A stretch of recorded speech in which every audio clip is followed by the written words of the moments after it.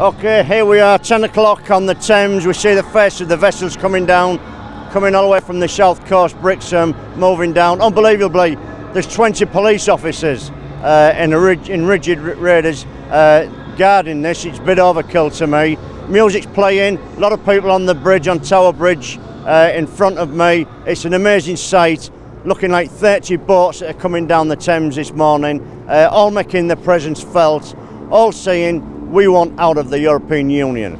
This is a fantastic day and a fantastic sight. These fishermen are united, and it's over 90% of fishermen across the UK, across the country, are saying we want out of the European Union. We want to be voting Brexit on the 23rd. We've had enough of this. Our industry's been devastated by the common fisheries policy, and this is them saying to the government and saying to David Cameron, we have to vote out on the 23rd to save our industry. And these are the people that want in and are trying to drown out the democratic rights of the British fishermen.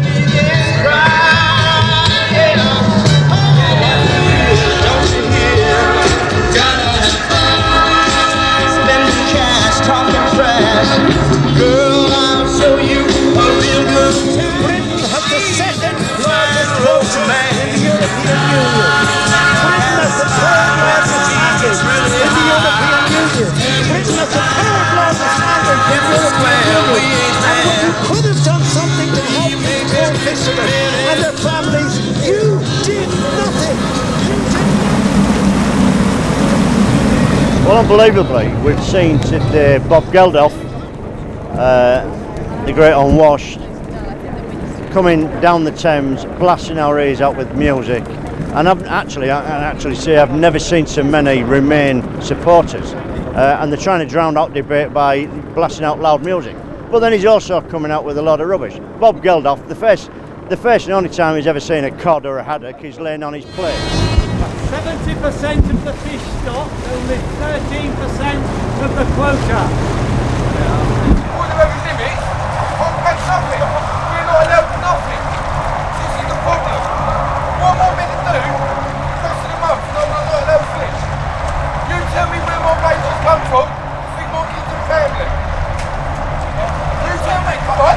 You tell me on your wage what you get, yours is 3 times more than what I get. He's never been to sea, he's never seen rough seas, he's never been in the Icelandic waters chopping off black ice.